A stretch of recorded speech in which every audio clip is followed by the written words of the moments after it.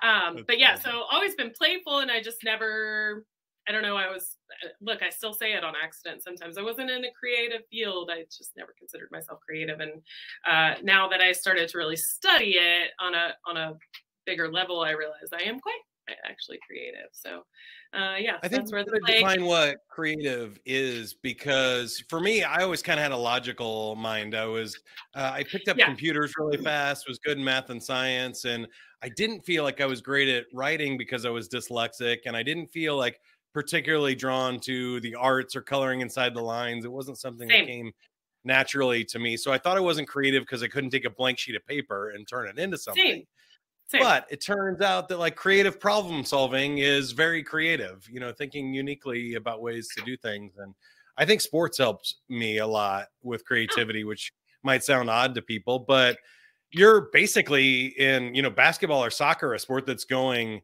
nonstop. You're having a creative problem solve the whole yeah, time.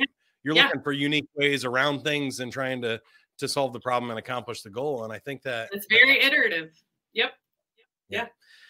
Yeah. So I love that because I think a lot of people are the same way. We fall into the trap of the culture says you have to hustle, work hard, or be serious to get ahead, and then we find that like that might work for a little while, but it doesn't necessarily make you happy, Yeah. and it doesn't give you like all-star status success because Right. um, you only get so much or so far with that, and then your value's limited because you're like everybody else. If you want to go skyrocket your success, you got to really be unique in that. Yeah. Don't wait for tomorrow.